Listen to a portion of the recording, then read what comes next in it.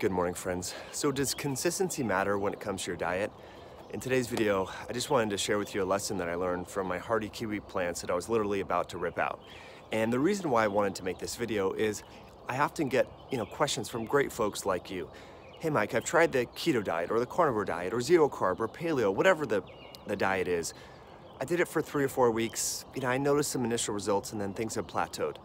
And I just wanted to let you all know that how long we've been overweight or out of shape or lacking metabolic flexibility or inactive is going to determine how long we need to be on a exercise program or a particular diet to notice some great results. And here's the lesson, here's the metaphor. These Hardy Kiwi plants that I planted 3 years ago, and I planted them all along my backyard as like a barrier to discourage chickens from jumping into our gardens and provide some privacy. That's our master bedroom right there, okay? I was literally about to rip these plants out because they haven't been fruiting. It's been 3 years. I wanted some fruit. I thought, gosh, maybe when I bought them from Keep It Simple Farm, maybe I bought a bunch of male plants and male plants don't fruit. I thought, because they're growing, but there's no fruit. And just as I was pruning them this morning, check this out, 3 years later, it's gonna be hard for you to see those little fruits right there? And I have another kiwi plant right there and I see all these little fruits starting to grow. And it just dawned on me that things take time.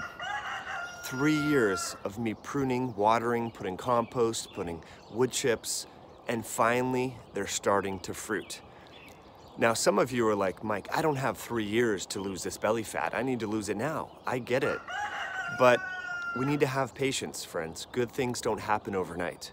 And I just thought that, nature has patience. We need to have patience as well with our health improvements. And so, just because your coworker or colleague or your friend or your neighbor lost 10 pounds in a month, maybe that's not realistic for you, or maybe it's going to take you 2 months to lose the same amount of weight. So I just wanted to remind you and let you know that nature has patience built into its changes and its adaptations. And so I think we all should approach our diet, lifestyle, feeding and fasting pattern with a bit of patience. So that's today's lesson for you on my iPhone this morning. Also want to let you know that later today we're doing a webinar all about DHEA. It's gonna be it's part 2. We actually did one on Wednesday. I think quite a few of you, we had over 700 people sign up for it and so forth, quite a few live. But if you want to tune into that, it's gonna be today, Friday, May 8th at noon Pacific, and I would love for you to be a part of that. It's gonna be a great conversation all about DHEA, the hormone made by your adrenal glands that's intimately involved in a myriad of different metabolic and immune functions and mood and memory, cognition. DHEA is really important. So it's a hormone I've been, taking, supplementing myself for a number of years, and I think you should as well. It's my rooster Lavender back there trying to say good morning to you. So remember, have patience. Good things take time. And no kidding, this year I was about to rip these out and all of a sudden they're fruiting.